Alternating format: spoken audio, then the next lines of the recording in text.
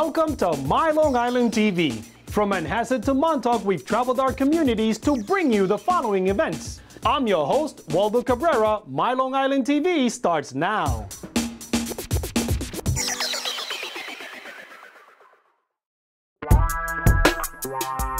No, light this on fire.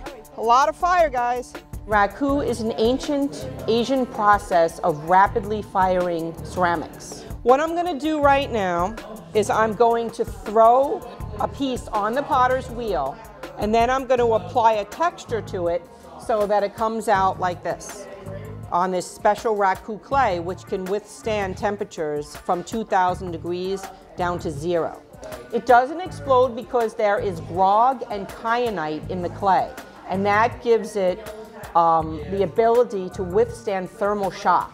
I have about 7 pounds of clay, and I'm going to start off by centering the clay. I want to get the clay to stick to the wheel first. So up we go, centering the clay.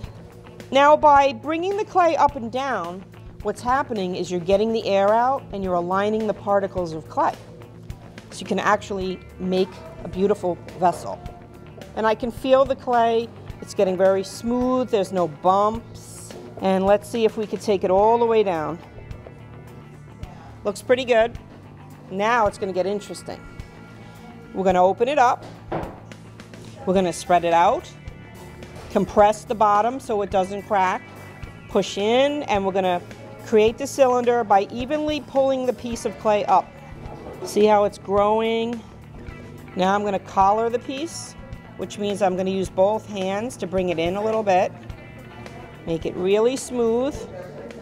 So now we're going to put sodium silicate. It was originally used by doctors. If you broke an arm or a leg, they would put this on the cast and it would harden the cast. Now we're going to heat it up until it's dry enough where it's not tacky. How long does that take? About 5 minutes. Okay, so now the piece is dry. Now watch what happens once I start pushing out, and it's going to transform the entire piece. Wow, look at the cracks. And now I'm going to try to push it some more. I'm going to really stretch the piece. The sodium silicate made the piece drier, so I could push and make this shape without it collapsing. And I'm going to add a little bit of a dramatic little rim. Finished. Okay, the next step is it's going to dry.